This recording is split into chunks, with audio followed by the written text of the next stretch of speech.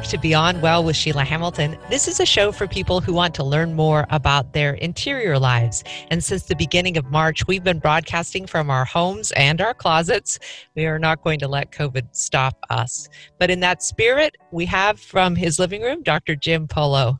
To cope with mental health conditions since COVID-19, a lot of people have turned to prescription medication like antidepressants and benzodiazepines, and there have been reports of a 26% increase between mid-February and mid-March in the use of antidepressants, and anti-anxiety medication has also risen by 34%. Those increases were recorded in just the first month of quarantine. So you can imagine what's going on right now as more people turn more frequently to this kind of assistance during COVID living. I want to get your thoughts on this increase first, Dr. Polo, if we could. Well, the first thing I'll say is that medication when it comes to depression and anxiety is a very large, complex issue to talk about.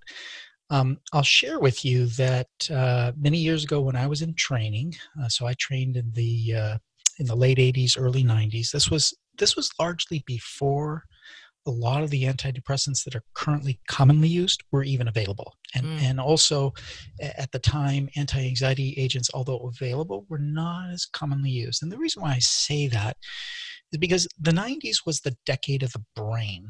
And one of the things that happened is we started to learn more about how medications can actually help people with emotional symptoms. And many new medications were actually developed. At the same time, we kind of created a culture of where people felt like there must be a pill for anything.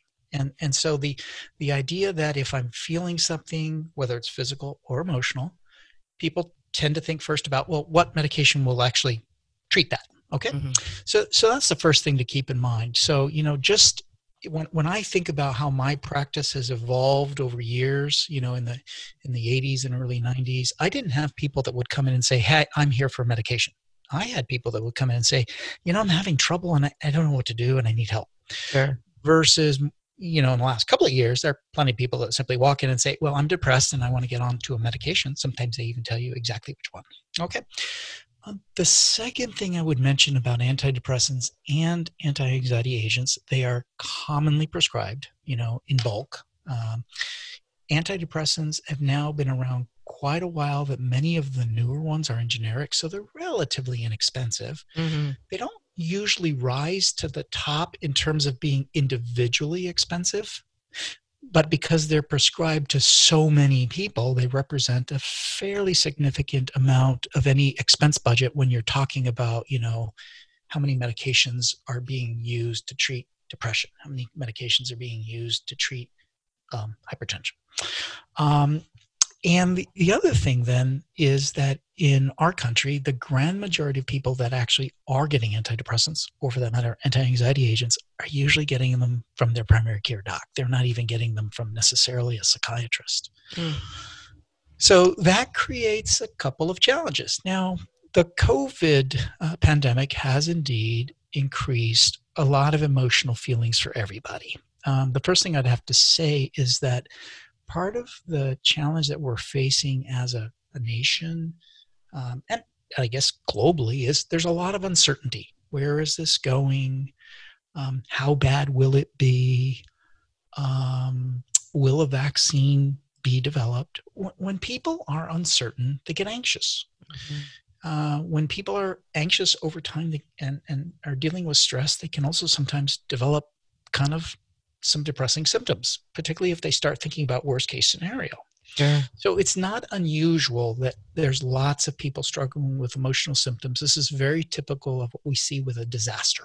Mm-hmm. A disaster happens, it affects many people, lots of uncertainty. People get stressed, they get emotional. And as the disaster progresses, they start to adapt, they become more resilient, whatever that new normal is that they have to deal with, they do eventually adapt. So even though we've seen a huge increase of these prescriptions going out, I think what we will find is that at the same time that a lot of people are struggling with some symptoms of anxiety and depression, we're also going to see some people that will begin to develop, resilience and be able to adapt. It doesn't necessarily mean that we'll be happy with how things are unfolding, and it doesn't necessarily mean that all those symptoms are going to go away. Sure. But people will, in general, be able to handle it. Now, there obviously will be some people that cannot. And so that's where it really becomes important to making sure that for folks that are struggling, where medications can make a difference, that we make sure that that's available. So, Jim, I have two questions. One is the potential harm of getting these kinds of medications through a general practitioner, because antidepressants, as you well know, are really fantastic for people with depression, but can be extremely harmful for people with bipolar disorder. And secondly, how do you make sure you're being carefully monitored closely enough so that if you are a person who's having an extreme reaction, somebody can know what to do, what to watch for, and what reactions are the most dangerous? All right. So, two very good questions. Let's just tackle the first one. And let me just kind of reflect back what I heard, make sure I've got the question correct. The first question I heard is, hey, what's the real differences between potentially getting a medication from a primary care doc versus a psychiatrist in terms of making sure that the medication is actually going to help the individual, not potentially harm them? The Yeah, example you used is giving antidepressants to somebody that maybe has bipolar. right. Okay, that's a great question. So, first of all, a little context for our listeners. When people have bipolar disorder, they go through periods where they have significant depression. And while they are depressed, that period of time doesn't look very different from somebody that has clean major depression. But the reason why it matters is because people with bipolar, if you give them certain antidepressants, you actually make them much worse. You don't help them. So the bottom line is that when you have folks that have some depressive symptoms, the actual diagnosis can make a difference so that you can select the right medication. Okay.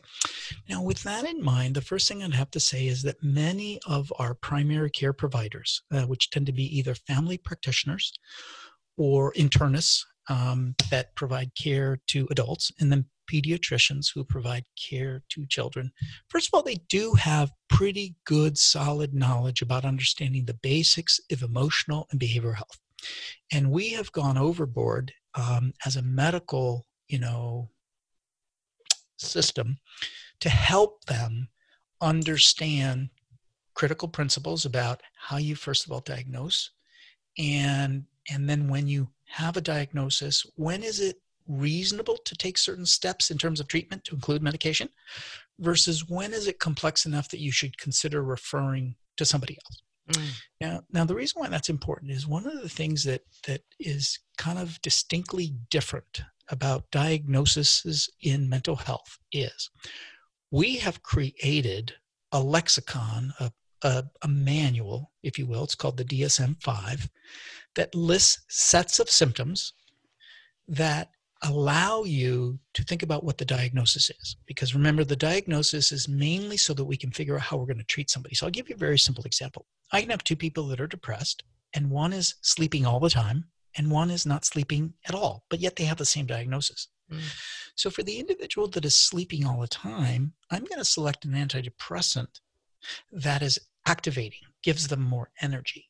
For the individual that is depressed but not sleeping at all, I'm going to give them a sedating antidepressant that's actually going to help them sleep. But the diagnosis is technically the same because we've created the symptoms of it. Wow. So that's why medication becomes very, very important. Now, what I will say is that one of the blessings of antidepressants is that most all of the newer antidepressants that have been developed are really relatively safe. It's very hard to kill yourself with the newer antidepressants. And the reason why I say that is because the media in the past has talked about how some antidepressants may actually increase suicidality. And while that may be kind of true, it's probably not how it works chemically. I mean, antidepressants improve your feelings and your mood sometimes quicker than you're able to understand. So your body is feeling better and you have more energy before you really understand why you're feeling better. And so if you're feeling better and your body's got more energy, but you're still depressed about what happens now, potentially you have more energy to actually take action, of which sometimes that action is suicide. Okay, so it's very complex. But the bottom line is many of the antidepressants are actually quite safe.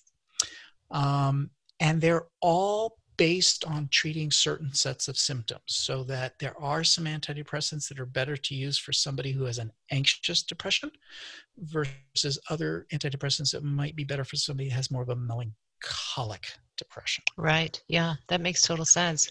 So, for that second question, how do you monitor and make sure that you're on the right thing? So let me explain, first of all, why that is such an important question. Antidepressants don't change the way that we think. They don't make you happy about something that you shouldn't be happy about. I mean, if you're depressed because you lost a close loved one that is very close to you and you're going through depression, an antidepressant is not going to make you happy that they're gone. Okay, so the first thing that is important to understand is antidepressants help with all those symptoms that come along with depression so that you can then deal with what's ever going on. So let me give you a couple examples. Let's say I'm depressed because of something that happened in my life, and the symptoms that I'm having that are beyond just those emotional feelings of sadness. I have lack of motivation, I have lack of energy, I'm not sleeping, my appetite has changed, I'm restless, I have a shorter temper, I get irritable easy. Those are the symptoms that the antidepressant actually help. And if my body feels better, I have more energy, I have more motivation, I'm sleeping better, I'm now able to handle whatever it was that led to the depression. And very often what really helps is the counseling part, working through and understanding why whatever happened was, depressing. Now, here's the reason why that then becomes so important. Medication selection, first of all, is about what are the symptoms that we're truly trying to target. Which antidepressant is going to be the right one for the right person based on their symptoms? And that's why we have so many different antidepressants. It's not like any one antidepressant is better than the others. Right. It depends on each individual. Now, when it comes to side effects, keep in mind that the way antidepressants are working is we're trying to actually affect some of the symptoms that you already have. And by default, most antidepressants create side effects in the background. So let me give you an example of that. I'll just use Prozac as an example, just because many folks are very well aware of Prozac. It's been around for a long time. It's a once-a-day medication. It is a fairly safe, very safe medication to use. It's a long half-life. It tends to be what we say is an activating antidepressant. Gives people a little bit more energy, gives people a little bit more focus, and it works over a long period of time. Well, some people will have the side effect of feeling like, I'm feeling a little bit uptight. I feel like I have a lot of energy. I feel like I have too much energy. Well, that's a side effect of the medicine. That is, oh, by the way, a side effect that in some people we actually take advantage of. So it is important, first of all, when you're prescribing an antidepressant, doesn't matter whether you're a psychiatrist or a family practitioner, explaining to people, hey, this medication, these are the symptoms we're targeting. This is what we're trying to help with. And oh, by the way, these are the symptoms that you may experience as a side effect. Yeah. Most of us will adapt to the side effects. So I often will tell my patients, listen, you may notice early on you're having a little bit of nausea. That's okay. Actually, that means the medicine's actually getting into you. Mm-hmm. You will probably adapt and you will probably adjust in such a way that it doesn't become, significant. But if it does, I'm going to be very willing to track this with you, and we'll change if we need to change. Yeah. So part of the thing is just reassuring folks, first of all, they don't need to be afraid of symptoms, but they do need to disclose them so that you can actually think about, well, is this the right medicine for you? Is it the right dose? Maybe Sure. the dose just needs to be lowered. There was a line of thinking for some time that antidepressants work when the chemicals in the brain stop working. But then I've done a lot of reading that suggests that was a total misunderstanding of how antidepressants work. And in many ways, we really do not know for certain why it is antidepressants work or what it is that they're doing in the brain. Is that your understanding as well, Dr. Polo? Yeah, Sheila, you're on track. We know very much of the how antidepressants work. We actually don't really understand the why. Let me tell you why I say it that way. Antidepressants do affect, essentially, at the cellular level, neurotransmitters. Mm-hmm. They do that in a variety of different ways. First of all, we have many different neurotransmitters that are part of our brain, and neurotransmitters basically allow the movement of signal, of energy from one neural cell to another neural cell. And it affects both the amount of information as well as the speed of information that maybe goes between two neural cells. Antidepressants work at that level. They can increase availability, they can decrease availability of very specific neurotransmitters. So we know that is how they work. We don't know why necessarily, though, they actually work, because we don't always know exactly where within the brain emotion resides. We have tremendous knowledge about how the brain functions to maintain our physical activities, what areas of the brain control movement, what areas of the brain control speech, what areas of the brain control feeling, at physical feeling, what I'm referring to. We're still a little bit in the dark of how you understand feelings from an emotional perspective. So although we know transmitters can improve mood, we're not really clear on the how and why that happens. The other thing is it's not universal for everybody. So I could have two patients theoretically that will present being very depressed, and their symptoms may be very, very similar enough that I would select the same medication for both. And yet one might experience improvement and the other might not. So we don't always know the why some of the antidepressants work. And we're not convinced that antidepressants are actually affecting the true cause of why we have emotional feelings. We know that they do affect some of the cellular neurotransmitters. Are there neurotransmitters or any transmitters in the gut, since so many people describe their anxiety and depression as coming from the stomach? So, what's important to understand is remember that the brain is like the master organ that really controls all bodily function. And some of the bodily functions that the brain controls it without our real, knowledge and without our real awareness in the moment. So, for example, we all breathe. We breathe in, we breathe out. Our body does that, but we rarely actually spend time thinking about breathing. It just happens. That's controlled by the brainstem. And in fact, if you purposely stop breathing, you will all of a sudden gasp for air because you have to, okay? So there are many functions like that the body is doing without active awareness. One of those is digestion. So digestion happens in our body. You eat food. Food goes into your stomach, and it goes through all the intestines, and all kinds of, digestive juices get secreted, and it slowly, digests that. Now all that food becomes nutrients and energy for your body to use. But we don't actually have awareness of how that occurs. The reason why that's important is because we've been able to demonstrate and understand that clearly how you're feeling, your emotions, your anxiety, your overall kind of feeling does affect bodily functions. So we know when people are anxious, their muscles get tense. We know when people are anxious and upset and uptight, they tend to not want to eat. There's a fight or flight mechanism that kind of prepares your body because you might have to act. Sure.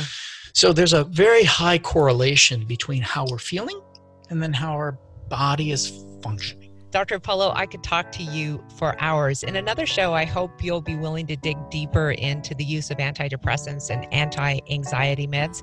This is Beyond Well. If you like what you hear, please give us a thumbs up wherever you listen to your podcasts. Make it a great day.